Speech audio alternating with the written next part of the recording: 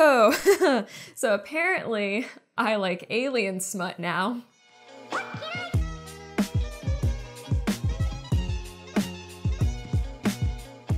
Hey guys, welcome back.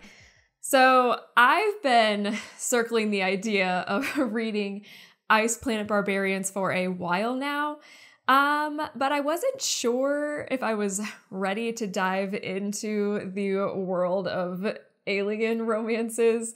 I'm a contemporary romance girl for the most part, but I do dabble in fantasy. So because of that, I had this hunch that I would like Ice Planet Barbarians.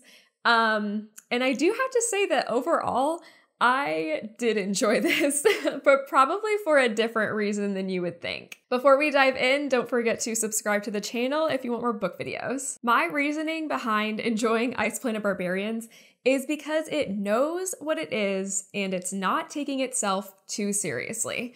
And what I mean by this is that the book isn't trying to be this great literature. It doesn't even give us in-depth world building or adequate character development. In the story, we were given a quick world with problems that had very easy solutions. And in any other scenario, I would tear this apart. So why is this so acceptable to me in this scenario? And I think it's because the book was just fun.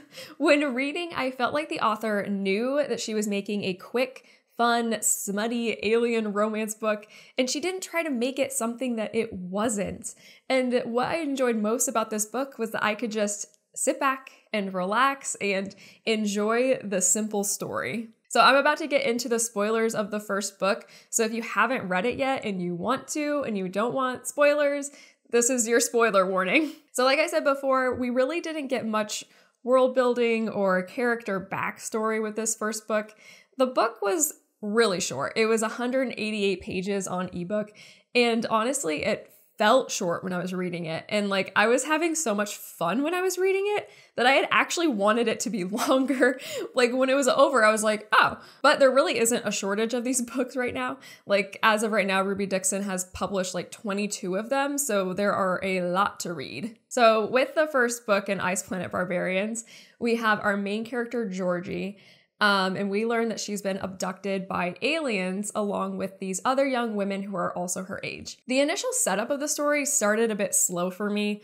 I wasn't enjoying reading the whole alien thing, and I was questioning whether or not I wanted to continue. Then the story's pace picked up when the ship they were on crashes on this ice planet, and the women assume that the aliens who abducted them will be coming back to collect them soon because they're considered cattle to them.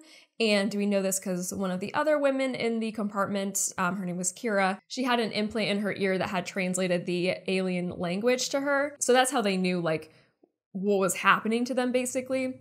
So we crash on this ice planet.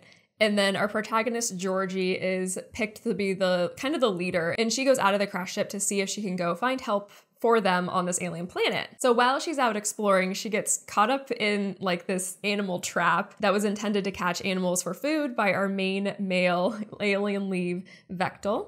She passes out when she gets hung upside down. And then this is where we switch point of views to Vectel's. And as soon as he sees her, he has this cooey that resonates. So if you're familiar with the mate trope, that's what's happening here. He realizes that she is his mate, which basically means that for him, it's this instant love, and now he must protect her at all costs. So he takes her down and takes her to a cave to take care of her. And then when she wakes up, he's just casually eating her out.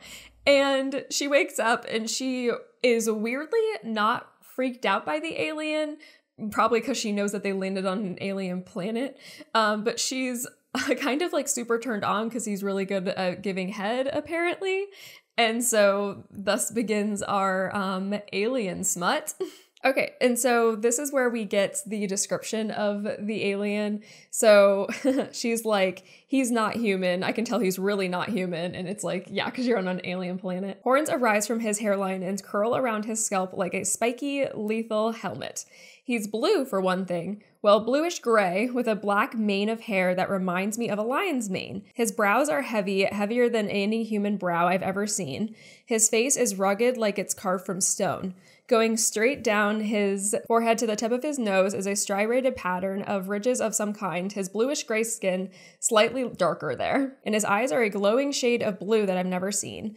Blue like Caribbean waters, but completely without pupils of any kind, and they're glowing as if from within. So that's what our alien race looks like on this planet. And so, of course, they can't speak to each other in each other's languages. So we have this like dual point of view switching back and forth every so often so we can be in each of the characters' heads. And I thought it was really funny. We have lines like this one where it shows that like that's how he hears the English language. So we have each of these characters basically being like, what is this thing that I'm with and like what is going on, and trying to like learn each other's differences and like trying to communicate. And then Vectel, the alien, was just so like precious. Like I feel like that's the best way to describe him. So like since he like resonated or like mated to Georgie, he was like the ultimate doting alien boyfriend during the book. He was like constantly fussing over her and constantly like wanting to make sure that she was happy and taken care of. So you just have like this inner dialogue of him just being like super doting. And it was like really cute, but he's like, she is my mate, my other half. I'll do whatever is necessary to keep her. Sure, she will be safe no matter what the cost. My cooey sings and hums and wants more of our bodies joining, and I am eager to do so. So for real, if you ever get abducted by aliens and left on some random planet, hope and pray that whatever finds you takes a liking to you like Vectel did to her, so that you won't die, basically. So doting alien boyfriend is taking care of Georgie and sort of like nursing her back to health because she became, you know, obviously like really weak and malnourished from her time on the alien ship. So he's constantly fussing over her and trying to like protect her and feed her. And then it doesn't take long for them to start having sex because like obviously like where did we think this was going? So a few days have passed and she's managed to like communicate with him that they need to travel back up this snowy mountain that they're on because they've been kind of traveling back down because he's like taking her back to his tribe, and she's managed to be like, no, we need to go back up there. Basically so that they can go and rescue the rest of the women that are back on the ship. But he's like, they can't communicate in the same language, so he doesn't know why she wants to go back up the mountain. He just knows that he loves her and will do anything she wants. So she's in the cave and he's out like hunting to prepare them to continue up this mountain. And then he comes across one of the other women dead in the snow. So then it kind of clicks for him, like, and he understands like why she wants to go back up the mountain so badly, because he's like, oh, there's more of her people up there. So once he understands, they like book it back up this mountain and they get to like where the rest of the women are. And they find them in like really bad shape. So we get back up there and Kira, who has the ear language translator, is able to tell them what Vectel is saying. And he just casually mentions that like Georgie is his mate. And this is news to Georgie. She didn't know this. Like she thought they were just banging, basically. Doesn't know that he's over here like, we're mated for life. So then he leaves to go get firewood so that he can make a fire for them. And then when he's like, we have like his dialogue when he's out like gathering the stuff, and he's all excited because he's like, oh man, there's all these women in here and my tribe is super short on women and the tribe is basically dying out. And they have all of these like eligible bachelors who are going to be super excited when they find out that there are just all of these women who have just landed on their planet. And he like hopes that other men in his tribe will also resonate with some of the women. So Vectel gets back and it's decided that him and Georgie will go back to his tribe and they'll gather supplies and the other male aliens to help like come back for all of these women to rescue them because they're so weak and they can't just go traveling out into the snow in their conditions. So on the way back to the tribe, we come across this cave of his ancestors, which is actually just this like other crashed ship. And it was funny to me because in this ship, this is basically where we get the entire world building for the book. So they're in there and Georgie discovers like this control panel and she turns it on, and then she switches the language to English, And then the ship basically just tells her everything she needs to know, and that is our entire world building.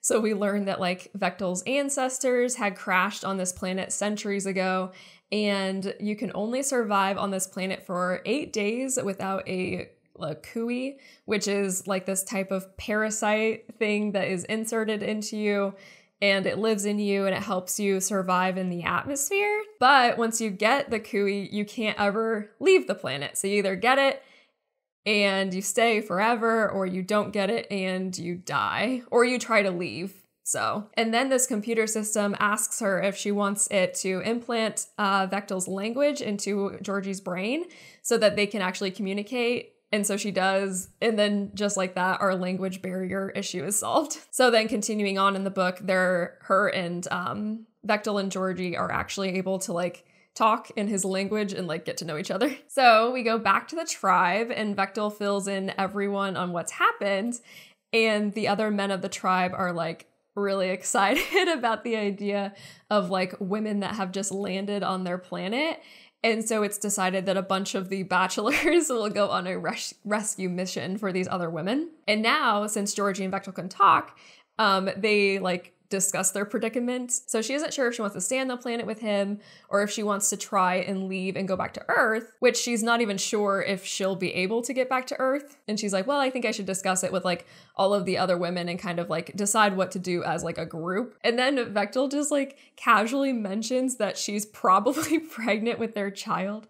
And she like freaks out for like 1 second, and then she weirdly was just kind of like okay with it and like moved on from the issue because like she likes him. But that was pretty like on par with the rest of the book, where like, you know, you would have like this problem or this conflict, and then it would like quickly just kind of be like resolved and just okay. So at this point, the book wraps up pretty quickly. So our rescue team of eligible alien bachelors travels back to the ship to save the women, and then Georgie tells Vektel like, surprise, there are actually like more women in sleeper pods that I didn't tell you about.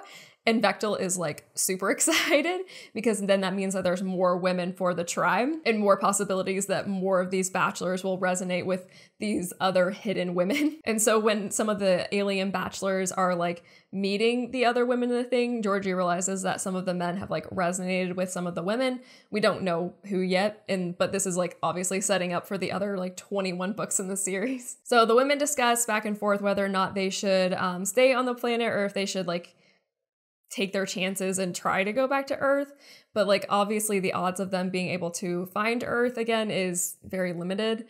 So they had these alien trackers in their arms from the aliens that had made them cattle. So they take those out of their arms, and then they decide to go with these aliens, like to go back to the tribe. On the way back to the tribe, the men track down and kill this animal that hosts the kui so that each of the women can have one inserted into them so that they can continue to live onto this planet. And so they each get one, and they all just kind of continue on, and that's it. So now that they're all on this planet and there's some resonating going on, this opens up for the rest of the series where each additional book is focusing on a new couple. So overall for this first book, honestly, I thought it was so much fun to read.